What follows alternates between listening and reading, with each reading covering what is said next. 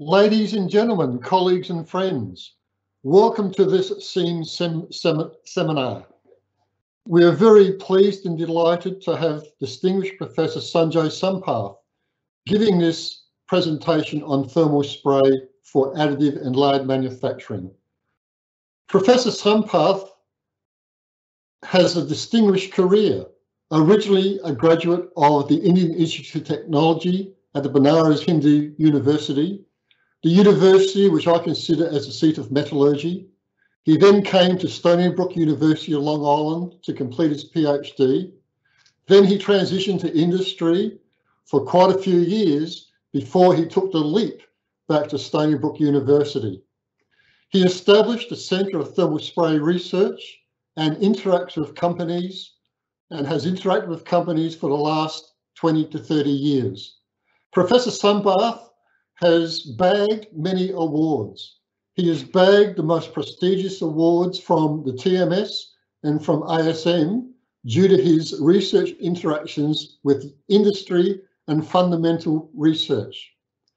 And I'm sure that he will bag more awards in the near future. It is indeed our pleasure to now listen to distinguished Professor Sanjay Sampath. Thank you, Sanjay. The floor is yours. Thank you, Chris. I hope all of you can hear me.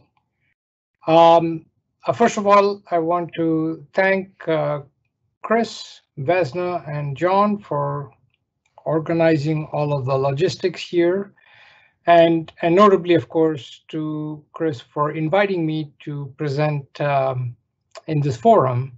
I remember the journey that Chris started on the SEAM proposal that started, I think, 2 or 3 years ago, and he was assembling all of the international collaborations, and it's nice to see SEAM come to fruition. I think these kinds of interactions are extremely important, especially for education, in my view. So what I'm going to do today is share with you some sort of new areas. Chris and I, as you know, are both students of thermal spray, and we basically are have been doing this subject. We've fallen in love with the subject for a long time now, and we think thermal spray is the coolest thing in the world. But what has happened of late is that there's been a lot of this fusion between industrial interest and academic research, and that's what I intend to share with you today. So I'm going to take kind of a new spin on this whole genre of additive manufacturing. I just wanted to give you this, in this cover slide, a framework for all of the events that goes on in thermal spray, which are rather complex, from fluid dynamics to heat transfer to chemistry to physics to solidification to mechanics and so on.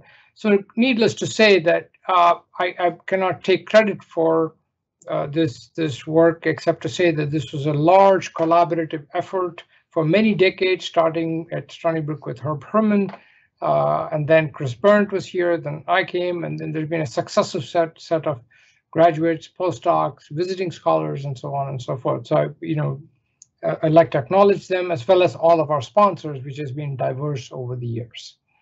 This particular project on multi-layers is currently being supported by Air Force Office of Scientific Research, again as part of an international collaboration. It looks like my screen is frozen. No, it's working.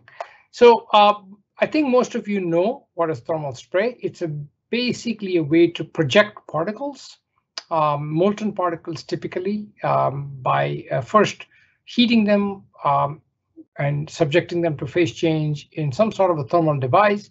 And then these individual droplets that are created from powders are then propelled on the substrate, where they form these lamellae, or these pancakes, these tiny droplets that are frozen, and then the cascading impact of all of these successive particles ends up giving you a coating. So in sort of in a simplistic way, we are all glorified spray painters, except instead of using organic, inorganic mixtures, we are using solid particles and using thermal sources, or in some cases cold spray, which is just kinetic energy, to create these processes. So it's been a surface engineering tool for a long time. And the nice thing about thermal spray, why it has captivated the attention of the industry for a long time, over 100 years now, is that you have diverse ways to generate thermal energy or kinetic energy. And because of that, you can do large different types of materials. And in the process, it gives you tremendous amount of flexibility. So it's almost like having a toolbox with lots of different tools to chisel away at different problems that one needs to address. And that's one of the sort of the cornerstones of the process's flexibility. You know, if you were to classify this from a surface engineering, because yours is a surface engineering forum, I tried to lay out this slide to illustrate what's the difference, where does thermal spray fit in. And clearly we don't use gas-phase processes like vacuum evaporation or sputtering, and we don't use electrochemical processes, which is a solution-based process. Thermal spray fits into either a liquid or a solid or a semi-solid deposition process consisting of these discrete particles and not atoms. So these are actually mesoscale particles in the tens of microns. And why do we use thermal spray? We use it for sort of 4 broad categories. I'm sure you can classify them in different ways. First is what we call duality of function. You've got a substrate that has to perform a particular load-bearing capability, but you want the coating to protect it against the environment, like the landing gear or hydraulic cylinder rod. You want to put a high value added material on a low cost substrate. That's a second example, mostly for things like interconnect, advanced oxides, bond coats, things of that kind. You can enhance performance, whether it is for implant by depositing a bone mimicking material or a thermal barrier to allow the hot gases to run hotter while preventing the substrate from getting impingement heating. That's what we call thermal barrier, and I'll get into that. And last is an opportunity for reclamation. If you've got like cylinder heads or crankshafts or a lot of industrial machinery where the coating allows us to either first serve as a platform for rebuilding, where if the coating wears away, you can rebuild the coating, or in cases where it's completely worn out, like cylinders, you can actually bring it back, which is now considered remanufacturing. So this technology, because of all of these attributes, is used widely by many industries. The gas turbine is one of the leading users, both the aero and then the spill off to the land-based gas turbines.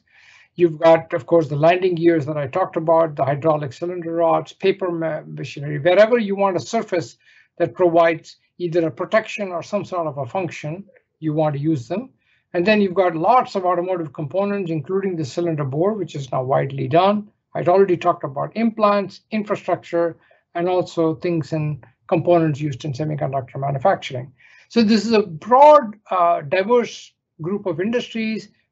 Estimates are anywhere from 8 to 10 billion. This is the kind of the industrial utilization of thermal spray.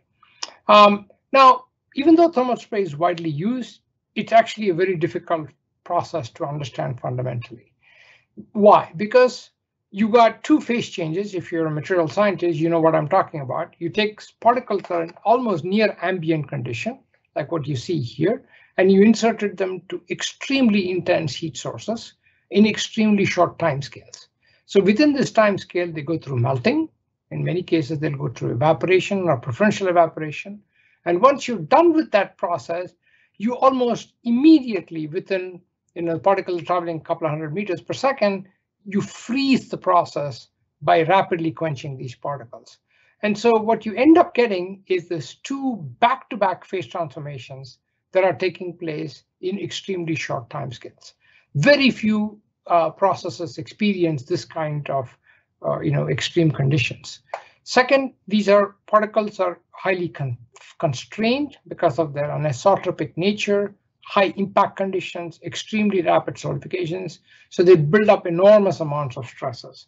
And then the last is most of these layers are assemblies of small particles. So invariably you end up getting a porosity, and of course you get what we call multi-scale structures. As you see over here, you've got these splats that are 1 micron thick, coatings that are millimeter dimensions, but the features within the splats are in the nanometer dimensions. So you've got all of these complexities of material science and mechanics and chemistry and thermal property aspects all happening together. So thermal spray is easy to do, but very hard to perfect. This is an example from Japan, from Kintaro Shinoda and others, who actually imaged at 1 million frames per second particles impinging on a substrate.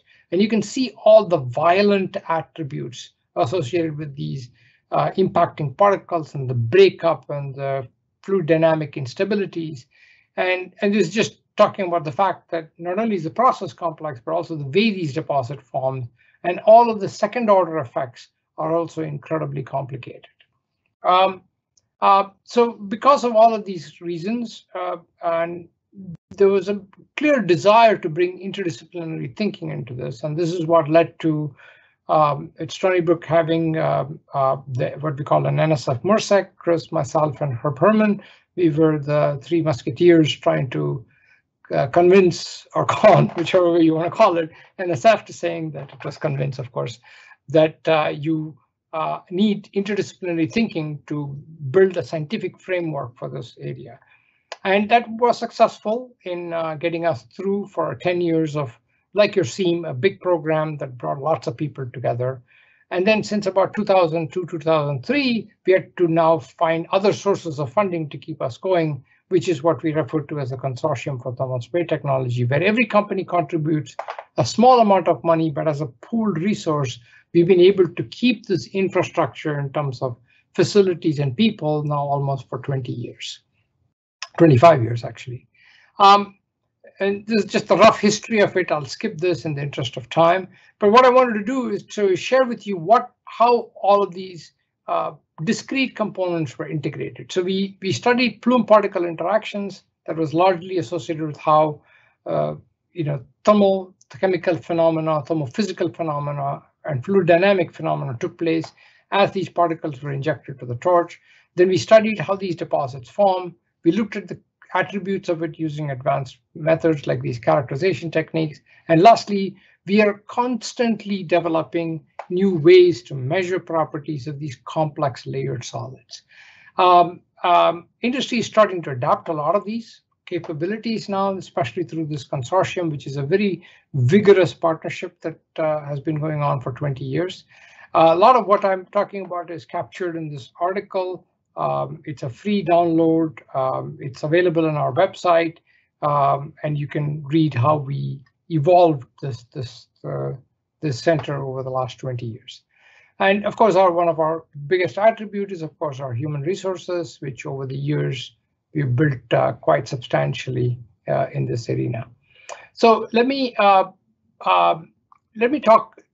get to the essence of the problem today. So wide-ranging coating architectures that we use, they're all generally possible because of the way these layered droplets form. We can classify them into two parts. One is what we refer to as generally monolithic coatings, which means that the coating is the same through the entire thickness.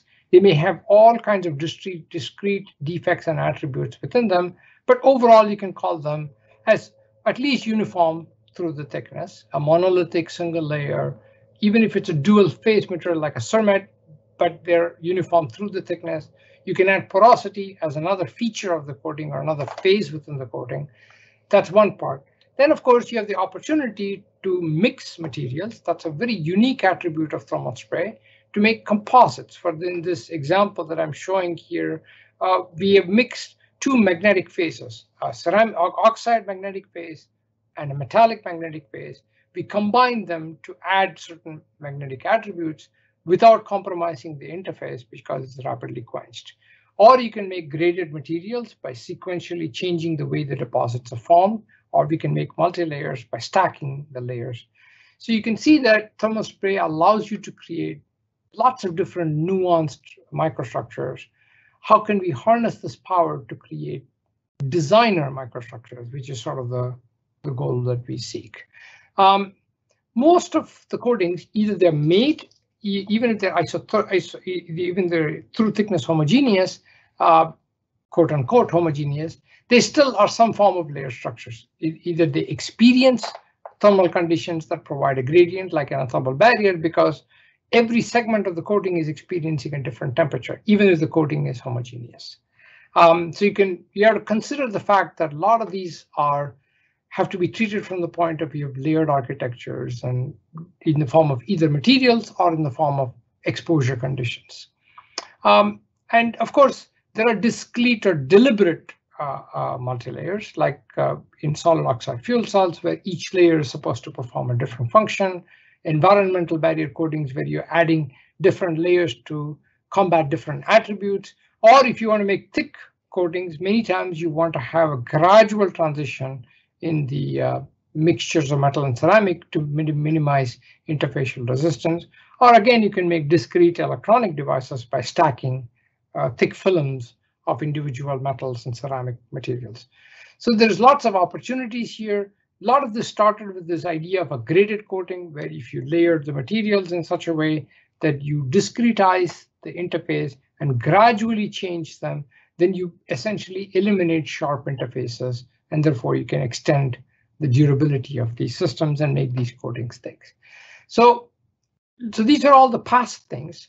But now let me take a step back and think about this problem in a kind of a different way.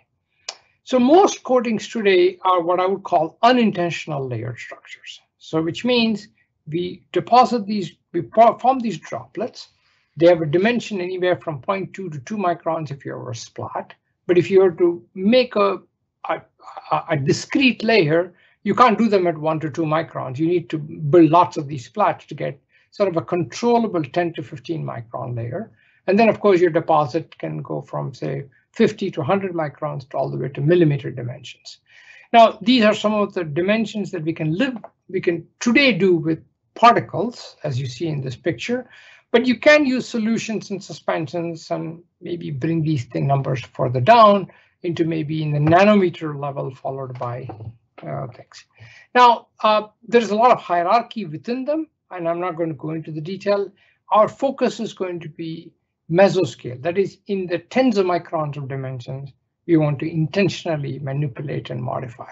We have to live with these hierarchies in the sub 10 micron and the nanometer scale, which is almost unavoidable because of the rapid quenching nature of these processes. So we are really stuck at the bigger length scale and not able to tune very well in the smaller length scales. So the other aspect is that these coatings, even if you make a homogeneous coating, you may have strong gradients and stresses because of the layer by layer assembly. This is a simulation from my colleague, Professor Nakamura, about how the layer by layer stresses build up in the system as the coating is depositing and undergoing cooling. So there is a gradient in stresses that is also present in these, and that is something that we need to remember and understand. So these are all the attributes. So first I showed you examples of the different past applications, then I talked about some of the features of it and the attributes. Now I want to segue to talk about, these are all our historical knowledge building exercises. Now can I use this knowledge to impart unique functionality by intentionally assembling these tens of microns layers? As I said, I'm going to ignore the submicrons, but I'm going to focus on the tens of microns and see what can I do with that level of control that I have. So I can do this in 5 different ways, or 4 different ways plus one integrated way. The left top is basically I can change the process on the fly. For example, I can change the density, I can change the number of layers or the interfaces, and also I can change the deposition temperature, which governs how these lamella layer bond. So that's what I call process controlled layered manufacturing. On the right top, you see where I can discretely change the materials. I can call them, we can make laminates or what we call graded coatings. Again, in this case, I'm controlling the material. In the third example at the bottom, I can actually control the stresses layer by layer by intentionally manipulating the process conditions and how the materials behave. And on the left corner, I can use these combinations to change the properties discretely in the system. And lastly, I can integrate all of these events or capabilities in unique ways or in synthesized ways that will allow us to provide extremely novel layered architectures, both now in the through thickness direction, which is one-dimensional, or a combination of through thickness and in plane, which is two-dimensional. And I'm going to give you examples of both in this things. So I have sort of 4 ideas here, but I'm only going to talk about a couple because of in the limited time. First is the TBCs, the second is the oxide thermoelectrics. I'm going to skip the bio-inspired, maybe give you a quick example, and then the last one is discretely embedding sensors as part of a multi-layer assembly. So let's talk about the first example of how thermal spray is extremely powerful to allow us to engender new functionalities, which we didn't quite understand before the scientific framework had developed to this level. So most of you may be familiar with thermal barrier coatings. They're now a household word in the turbo machinery industry. Some 60,000 engines all over the world have these thermal barrier coatings on them, and essentially they act as a heat shield. So in the case of a combustor, these are coated tiles that prevents the heat from going into the substrate, allowing the system to operate hotter, reduce cooling, and therefore improving efficiency. Or I can also coat things like the vanes and blades that would allow, again, these coatings to provide a strong thermal gradient that allows the engine to run hotter while the substrate remains colder or reduced with the amount of cooling. So these TBCs are very widespread in utilization, and I'll discuss that more. But the TBCs experience all kinds of complexities in the environment, whether it is in flight or in land-based power generation. So you can see from this cartoon in the bottom here that because of the intense temperatures and thermal gradients, you can have oxidation-induced delamination or failure. You can have small particles that are getting ingested into the engine. They can create erosion. You can have things, discrete large objects that can show up in flight and cause the coating to get impacted. And that's what we call foreign object damage. So these are mechanical. There is chemical or thermomechanical. And then you have thermochemical, where things like, you can have ash, volcanic ash, or lignite ash, and sand that can basically become molten at these temperatures and become like a thermal spray particle. They infiltrate and then they basically peel off the coating. So now you have a coating that is so important to these 60,000 engines, but it's experiencing all these complex problems associated with it. And these coatings have become incredibly important enablers. This graph on the right bottom, you can see how the temperature as a function of years has progressed. You can see the superalloys have not progressed that much. It's still very impressive, but with 100 degrees in about 50 years. But you added cooling, you added TBCs, and now you're adding ceramic composites. You can see that there's been a leapfrog in the temperature capability of these systems by hundreds of degrees. We are now pushing 1,500 degrees centigrade for the allowable gas temperatures. So this has created a sort of a revolution in combined cycle efficiency of these engines and performance of even flight turbines. And so these things have become a mainstay of our industry. And they need to perform, give you the thermal resistance, they have to be durable, and they have to provide life extension. So if you look at this chart, it shows you how the thermal barrier industry has flourished. It has gone from, in early stage inception in the 1960s to almost 2 million pounds of ceramic materials get plasma sprayed every single year. So that's an impressive growth of the technology, and now annually, about 2 million pounds of these relatively thin, low volume structures, small volume structures are used widely in industry, both for the new equipment manufacture as well as the overhaul and repair. Now, if you look at a TBC, you take a step back and you ask, what does it have to do? And it's extremely complicated. On the left, it has to provide the thermal barrier, but it has to stay on, it has to be durable. It has to accommodate oxidation of the bond coat because zirconia allows oxygen to be, it's oxygen transparent. It'll undergo changes with time and temperature because the ceramic porosity will intrinsically be susceptible to sintering. And then I talked about these extrinsic effects like sand particles, erosion, and foreign object. All this is happening while you also have to make these in these complex and chaotic ways. So you have to make them reliable, both from the point of view of processing, and the geometry of the specimen is going to change from location to location, what gases you use, what fuel you use, and so on. So if you add these two together, it's a very complex problem. And And there are many ways to tackle it, and industry does that in different ways. I won't belabor that, except you can change architecture, you can change materials, and you can change processing nuances. So this has been a huge problem and a huge opportunity, and that's why if you look all over the world, thousands of papers have been written on the thermal barrier, and it's still going strong, even though it was started 40 years ago. Now, so if you look at these microstructures, if you're a material scientist, you show it to somebody who does clean material science, they look at these microstructures, it's unbelievable that this thing even works. However, these porosities, these lamellae, these cracks are actually the important attributes that allow these coatings to be durable and provide low thermal conductivity.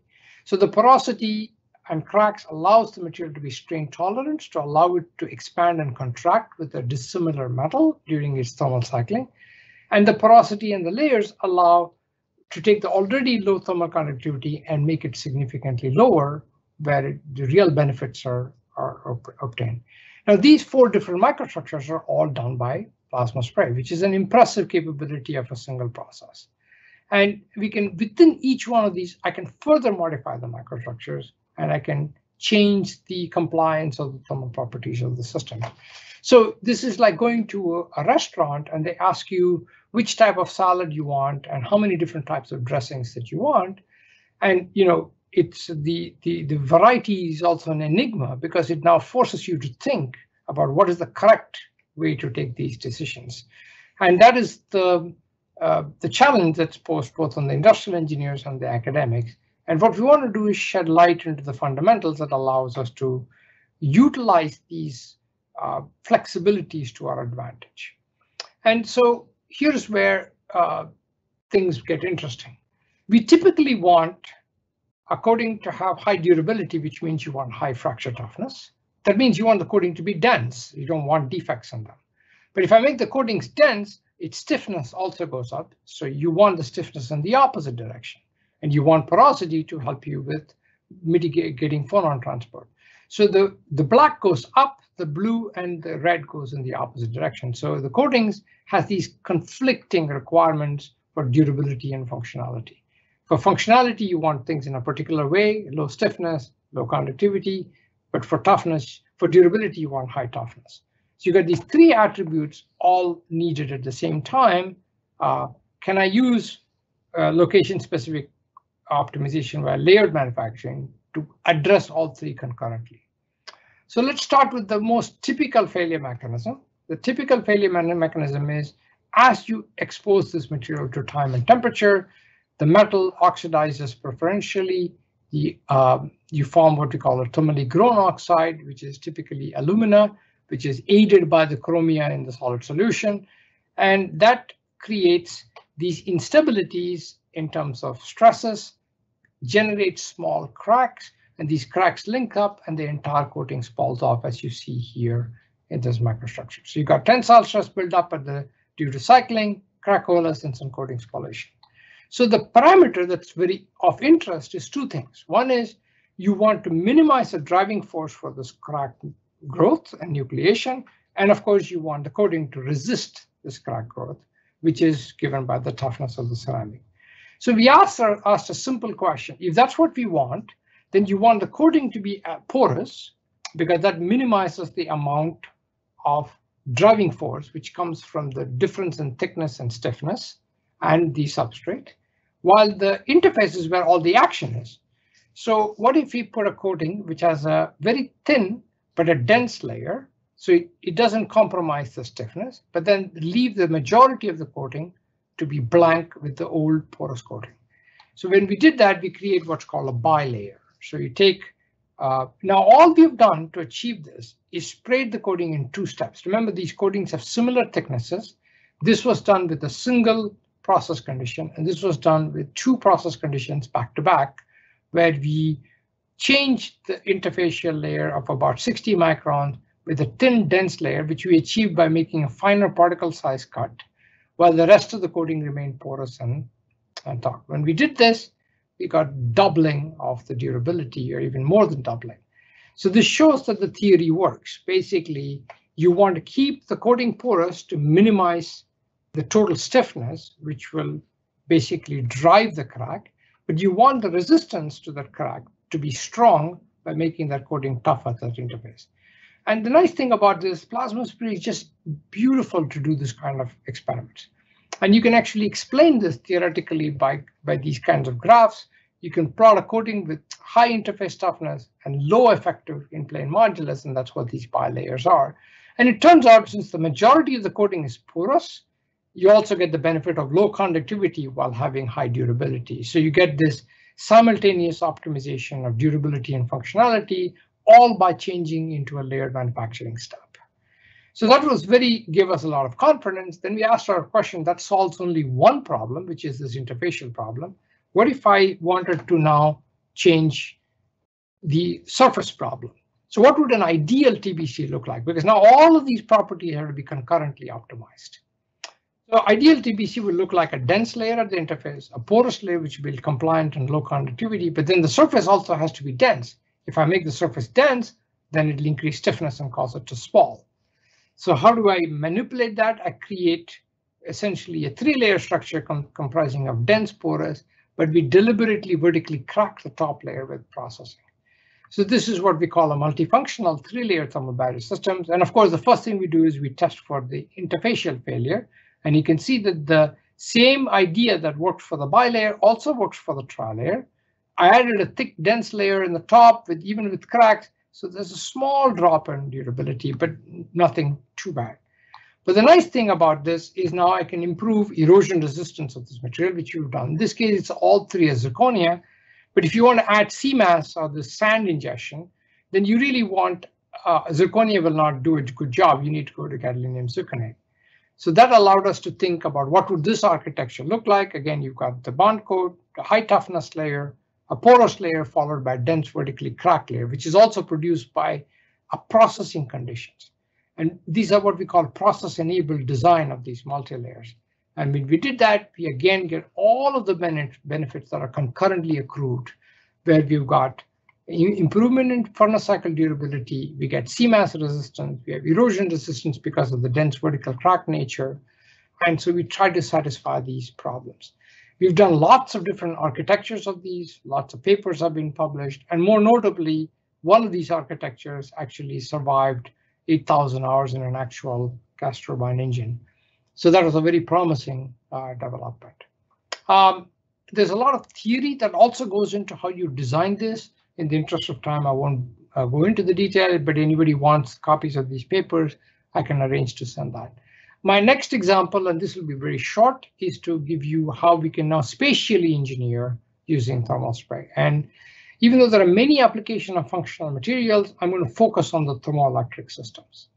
Many of you probably know about thermoelectric materials. You've got the PN junctions, where a heat gradient actually drives electron hole flow. And if you sequence these things in the correct way by plus minus, plus minus, plus minus, you can essentially convert waste heat into electricity. Easier said than done. There are not too many materials that do this. And I'm giving you again a very short synopsis of this.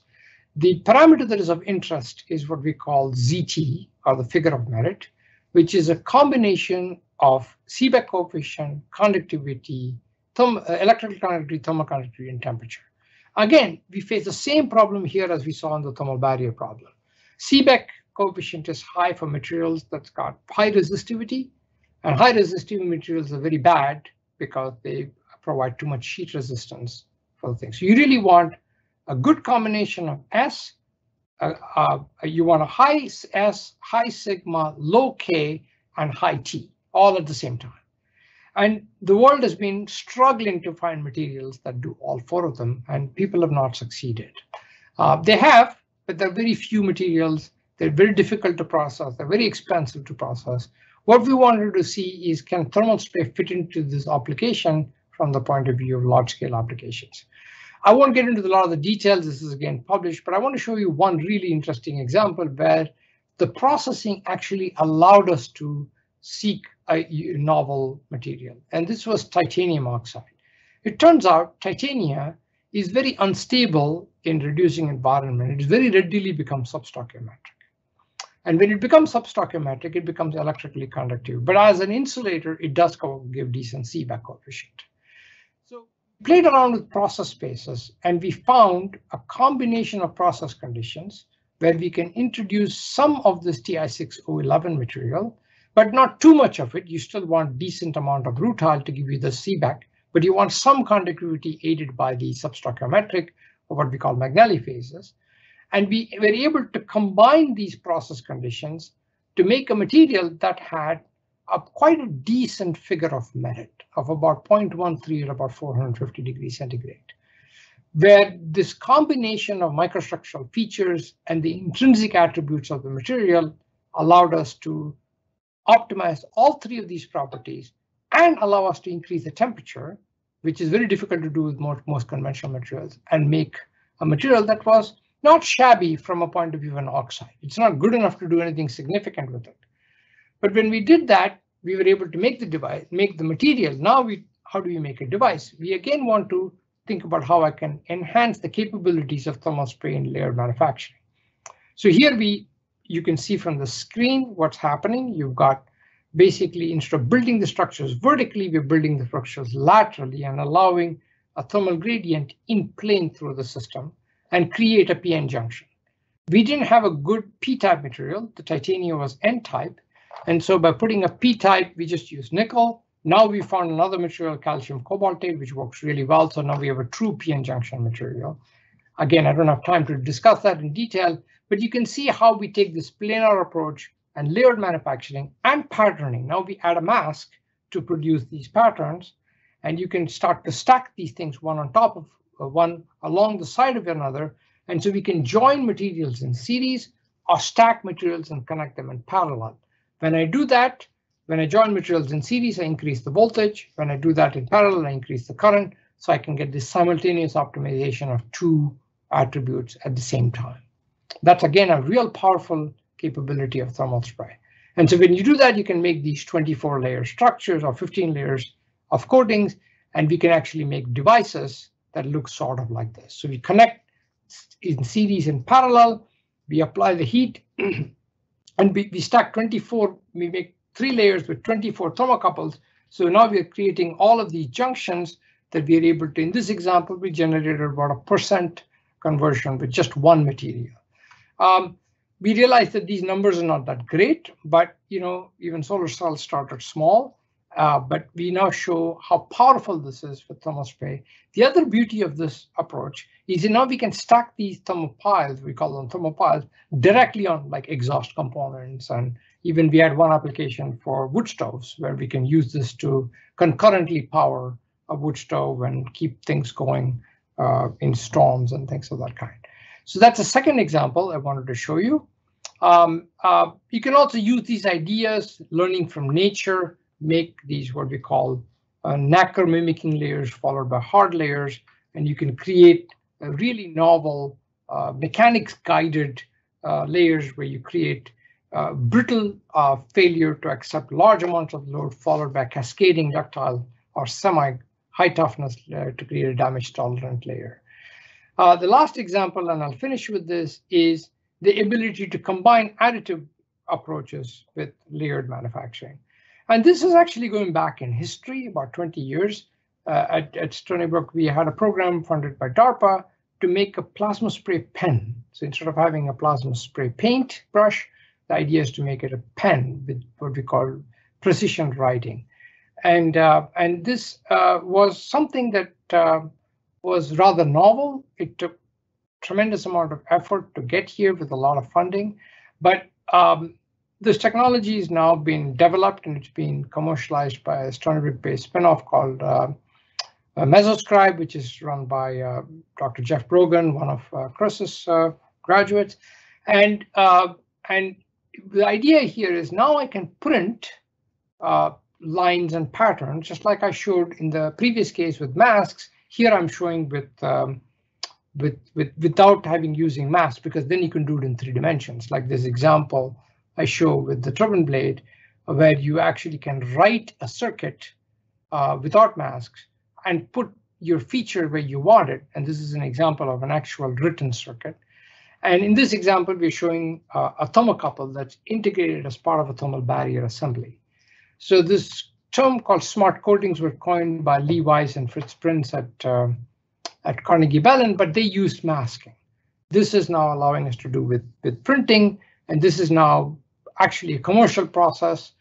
It has been used by companies to produce these smart systems or smart coatings in the applications. So my last slide is to talk about the fact that I went through the second half rather quickly. The first half was to do layers. The second half was to do patterning with masking. The third is to actually print. You can combine all of these essentially with one process to create a host of functional materials and multi-layers. And this represents, I would say, the next, we can rethink the next 20, 30 years of thermal spray using these concepts.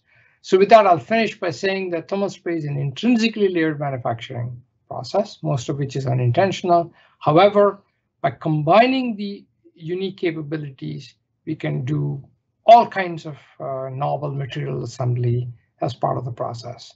With that, I'll thank you for your attention, and I'll be happy to take questions.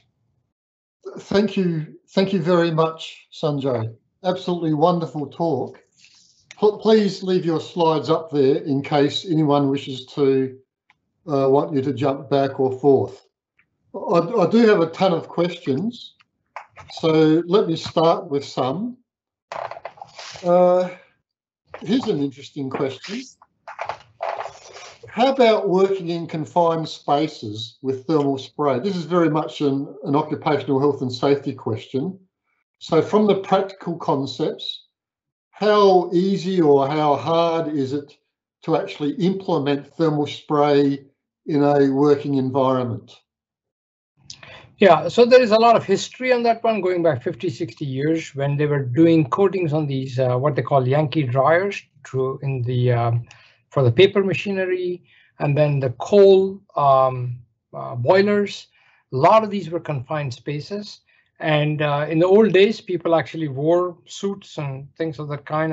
And we know, Chris and I know people who actually suffered having sprayed nickel for long periods of time in the old days that people didn't understand. So a lot of those things were very difficult to achieve, but were successfully achieved with some challenges. I would say now robotics has come a long way, and so there is no fundamental reason why we cannot do these things in confined geometry. In fact, I was part of a proposal recently to do things like pipelines, where to insert things and turn and rotate and things like that. The best example is the cylinder bore of a car, right? I mean, every single BMW and Mercedes-Benz, if you drive one of those things, or even Volkswagens, now have the rotating spray bore. So fundamentally, it becomes a design of the mechanical parts, slip rings, and all of the flow things and robotics. I think in principle, there's no reason you can't do this on confined. You need line of sight. That's critical. You can't do like vapor phase. Okay. But in principle, we can do lots of fine geometries. Well, let's move on to the million-dollar question. Is the field of bond coat research saturated? Well, yes and no. So let me answer that question that's relevant from some discussions that we had. So I'm kind of prepared to answer this. So that makes it easier. One is, in the old days, what had happened was, as the temperatures got higher and higher, you needed better and better bond coats. They added reactive elements and precious metals and so on and so forth. But now what has happened with the success of TBCs, the temperatures are coming down. So people are actually going backwards to say, you know what, I don't need these fancy alloys. I don't need platinum. I don't need hafnium. But can I make these things as durable with lower cost materials? So that was a recent development in the turbine industry. We were part of a program with Oak Ridge on this exact subject. That's one answer to the question. The second is we are eagerly awaiting answer. We are part of a big proposal on the next generation turbine materials and coatings. There's an ARPA-E competition, which is in the final stage actually, where they're talking about going to completely new alloys and composites, not necessarily composite alloys, which means there'll be a whole new genre of bond codes that will be needed. Okay. So that is just starting. So, and some of your high entropy things are being contemplated there. So the next question is referring to the last part of your talk. So we're jumping around here to keep you alert. Okay. It's referring to the PM type connectors. So the question is that because thermal spray is carried out at high temperatures, what sort of materials can you choose to have the correct phase changes within the 3D architecture? So how do you control the processing so that you've got the right materials for these PM type connectors? Is that a clear question for you? Yes, it is. And I would say this is probably, even building these architectures is not, I mean, there are challenges and I'll come to that in a second, but I think the material science is the most complicated. So even in this example that I'm showing with the TiO2 minus X, we arrived at it by accident. It was serendipitous discovery. But then we tried to optimize and we really struggled because you need the right combination of chemistry. But then with that right combination of chemistry, you can also create other attributes like interfaces and cracks and so on and so forth. So material science is hard. In this particular example, we arrived at it by accident. We made a P material, which was, in this case, not shown here. I took it out in the interest of time, but we have published papers on calcium cobaltite, CaCO2O5. And that material was deliberate. So we actually made powders ourselves, and Vasuli did this, and then processed it to achieve the correct phase, the correct stoichiometry, and we achieved a ZT of 0.27, probably again the best from any processing technique that is out there. So you have to be very intelligent about the combination of materials and process condition to achieve the required phase and stoichiometry. A lot of materials will not work easily. And a lot of materials have problems like silicon, for example. We did a lot of work on silicon thermoelectrics with very little success because the resistivity was too high. So we stumbled on this by luck, but there are materials that will work and there are a lot of materials that will not work. Okay. So here's a question from Kentaro, who is absolutely glad to see the background of Stony Brook in your office. So here's his question. Which direction are you willing to go with thermal spray? Increasing the high temperature capacity, increasing the EBC capability, or integrating these systems with thermal spray sensors towards Internet of Things or AI? So there's three directions. Is it going to be increasing high temperature, increasing EBC, or going towards sensing it up for Internet of Things and AI? Is that a clear question for you, Sanjay? It is. It's a kind of a loaded question, but let me see if I can take a crack at it. I don't want to say all of the above, which is a natural instinct for all of us academics because we love playing in the mud. I think the landscape of high temperatures and ultra high temperatures, I think, is starting to saturate. Companies are more interested in durability and cost, and so or density. For example, the real advantage for EBCs and CMC may be less so with temperature, but more so with density because it makes things lightweight. So are there ways I can extract more capability of the system, not necessarily always by temperature, because temperature, as you get hotter, all kinds of compounding problems start to take place. So that's just my personal viewpoint of view. Relative to Internet of Things and AI and all that, I think our first goal should be to make things reliable and robust. And that's one of the problems, I think, in thermal spray, and we're all to blame for this, and we're all to be happy about this both ways. We're always looking for new processes and new materials. Sometimes you need to take a step back and ask ourselves the question, what's really needed out there? And what I've heard from talking to a lot of the companies is they want education in an easy to swallow way, right? Number one, because we don't teach things like thermal spray in schools because it's a complicated process. Second thing is they want durability, a robust and reliable process with easy to use tools, easy to use design of these things. And then eventually, if all of that works out, then you could use things like this embedded sensors concept, but it'll be mostly at the test scale, not always at the utilization scale, because what we found is cost has become an overdriving factor these days in decision making, cost and ease of application. In both of those things, we are not that good, and we should try and improve that. Okay, so please go to your slide with Fitz prints and the masking of sensors from Carnegie Mellon. So on printing sensors, you mentioned that you are not doing it via Metascribe by using a masking technology. So now the question is, how do you control spray footprint and the term overstay or overspray? Okay, so that's a so there is a we use like I'll give a broad answer because some of this tends to get proprietary and always complicates life, but essentially we use what we call a cascading set of apertures or masks, not masks, cascading apertures. So the mask has to be physically on the part. We use masking of the torch in some way.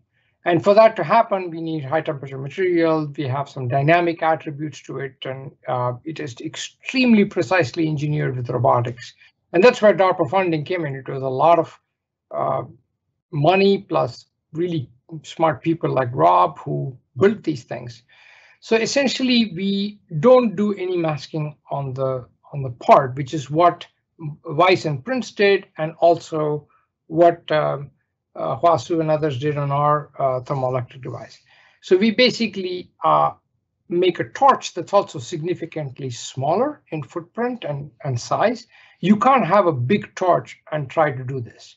So we developed a process called mesoplasma, which is basically a really tiny plasma torch, maybe a few millimeters in our process. And then we added this, what we call dynamic aperturing system that has got water cooling and flow management and precision opening dimensions and things of that kind. I know it's a kind of a long-winded hand-waving answer, but if the person wants to contact me, I will at least share the patent with them, so then he can try and figure that out from there. It's expiring in a few years, so they can try to replicate it.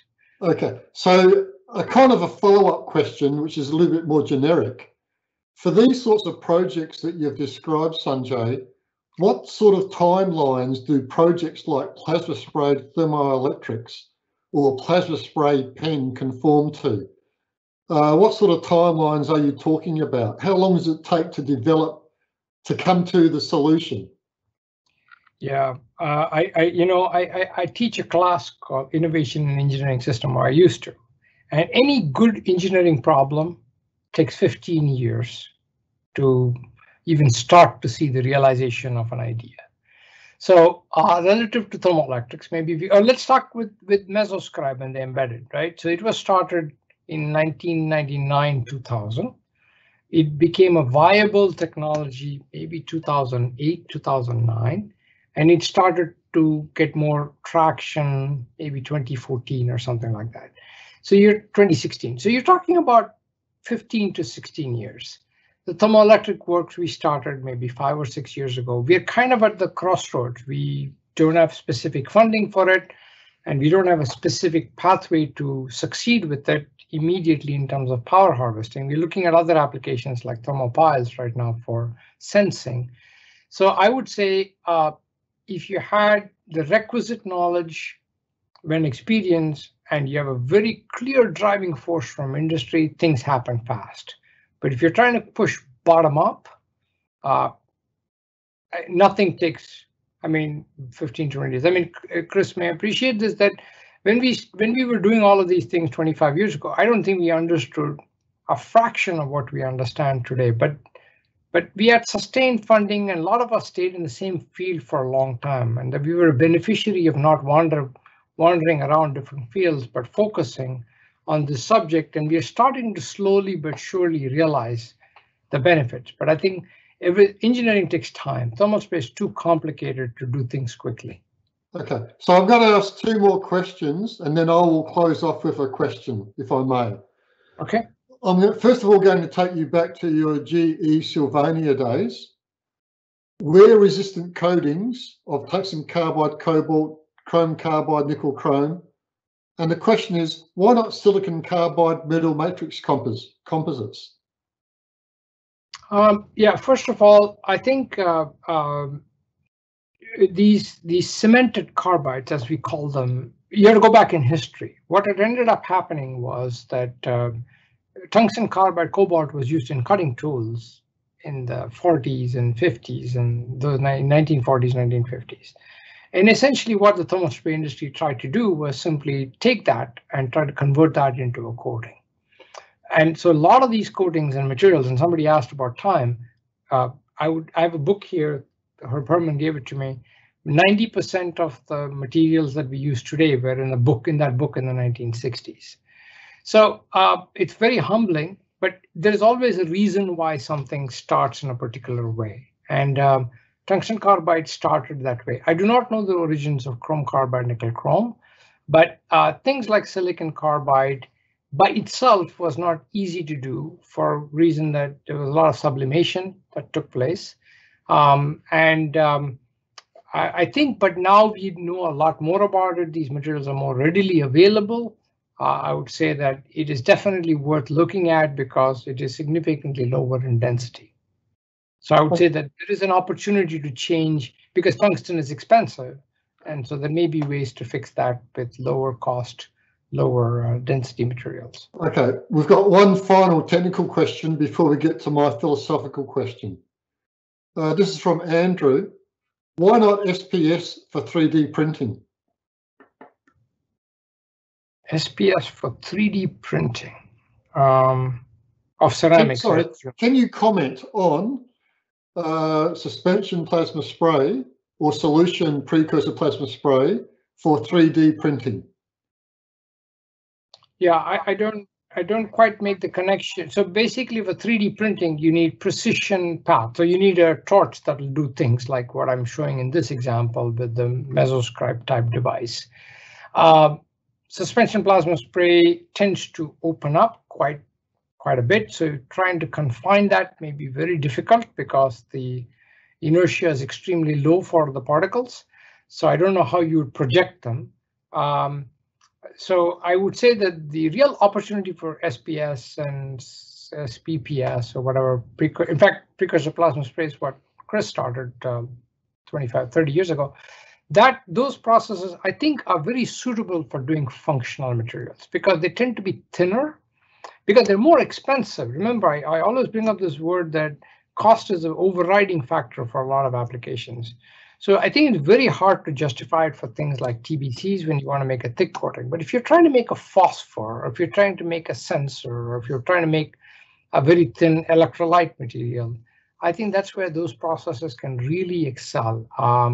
I would say great for layered manufacturing. I'm not so sure for additive or 3D printing. I don't know how we would couple that with a robot. Okay. I'm going to now ask my final philosophical question. And this is going to be aimed at the early career researchers, whom we define as the postgraduate students and as the young postdoctoral fellows. Mm-hmm. So my question, Sanjay, is on the basis of your experience, what is, and this is a tough one, what is a single most piece of advice that you could give these young people who can conquer the world? What is a single piece of advice that you can give these young people so that they can conquer the world? Okay, so if I were to give sort of my experience, and I think Chris is, I learned from Chris, so it's a close analogy. I think one of the most important lessons that at least I've learned is you have to stick with things for long periods of time, because there's a maturation of ideas that take a long time to come together. Kentaro's on the call, and I can, he and we worked on certain attributes 12 years ago, and all of a sudden we are seeing opportunities to revisit some of those things. Similarly with Alfredo and others. Even SPS, it goes back to the work, Chris, that you did, or even what Rich Neiser did before that with suspensions, and you did with solutions. So my most important advice is we tend to respond to GWIS publications, Nature Materials, and things like that, that comes in and says, oh, we've come up with this next great thermoelectric materials. You know how many times I've seen papers on the next great thermoelectric material that has never been realized? I think the biggest advice I'd like to give to the younger people, which I do unabashedly, both here and at home with my kids and everything, is that I think moving around in fields is, you never learn the subject, you become the jack of all, master of none. I think there is a lot of value in sticking with the field, but you have to obviously pick a field that's going to remain for a long time. If you pick a field that's not going to be around forever, then that's a problem. But pick a field that's going to be around in the future, and do deep dives and learn it in a lot of depth. And I think that's the key to long. You want to succeed when you're in your 50s, not necessarily in your 30s, because that's when all the ideas come together. Okay, so we started a little bit late, and now we're finishing a little bit late. I'd like us all to give Professor Sampath a communal clap. Absolutely magnificent talk. Graphics presentation, absolutely wonderful. And I'd like to think that the ECRs have learned something from the presentation. I definitely have, because we're always learning. The questions from the audience from around the world, absolutely fantastic. I could not go through all of them. Some of them have been published, but we've gone from topic A, B to Z, and Professor Sampath has been fielding balls left, right, and centre. So Sanjay, thank you very much for your time. The formal part of this presentation will now close down. Thank you very much, John and Vesna. John, please close us down. And the group of four. Hey, Chris, 1 second. In case I can send some of these papers off to Vesna, so in case anybody asks, she can pass them along. No problems. Okay. No problems at all. Again, thank you, Vesna. Thank you, John.